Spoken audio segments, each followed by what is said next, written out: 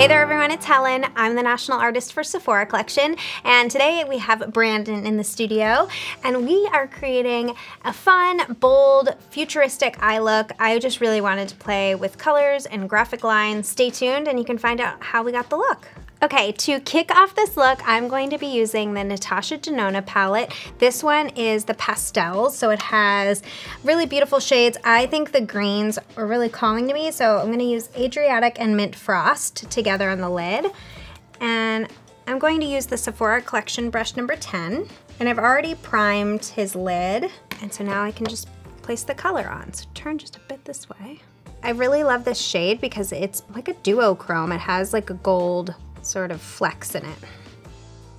And for this, I really do like to place the shadow on by patting it, and it just prevents fallout and really gets you the payoff you want. Of course, it's a Natasha Denona palette, so they have really, really good payoff. So you don't need to work too hard. And if you don't want any of the shadow to get into your lashes, you can just load up that tip of the brush and pat it on. So you're getting really close to the lash line, but your brush is flipped upside down like this. And I'm just gonna diffuse it a little. Whoa, I think this shade on your skin tone is just chef's kiss. It is really gorgeous, oh my God. So cute. And next I'm gonna take the Mint. So this is Mint Frost, and I'm just taking a bit of this and going right over top. It has a bit more of a silver fleck to it, so it just helps to give you a nice light blend. So you can see with this shadow that because it has a bit of silver to it, it gives you that diffused look without having to blend.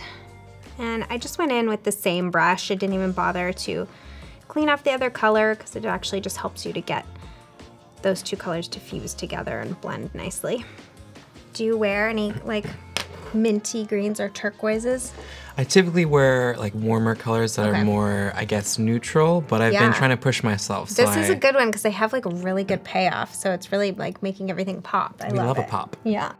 Okay, so now I am through laying down that really beautiful shade. I want to give it some contrast and make it look futuristic. So I'm going to use two different black liners and really get some crisp edges. It's gonna be overdrawn, it's gonna be asymmetric, it's gonna be gorgeous. So to kick off the liner look, I'm going to use a gel eyeliner. This one is the Sephora Collection Ultimate Gel Eyeliner in Black Matte, and it's just a really great creamy one that we can really lay down a lot of color.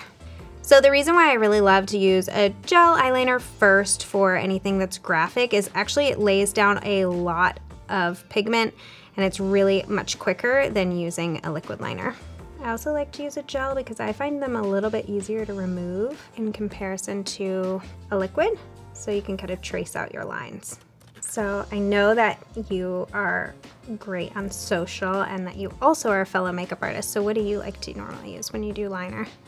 Personally, I do love a gel, and I usually just smoke it out. I don't usually do much of a structured line. Oh, that's cool. So I'm excited to see something different. Yeah, especially on you.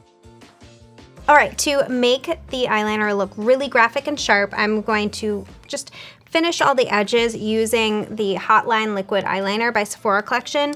I love this. It has a super fine point and it's a brush. So I like it because I find that brushes really can paint on that fine, fine point. And turn just a bit this way. Here we go. Making it a bit sharper. So I'm just taking, basically these lines look a little bit soft on the edges, so taking this liner and making them look really sharp by tracing along the edge. So I feel like I struggled with what I was gonna call this look, and I feel like it's very futuristic because it's asymmetric. It has like these really sharp lines in contrast with like the diffused color, and it's just really interesting and funky, and I love it. Do you wanna take a look? Please, I would love to see it. Ooh, gorgeous. I love like the softness of like the blue and then like the really strength of like the hard liner there. Right? It's really unexpected, which I love. I feel like you would rock this. Where would you wear it?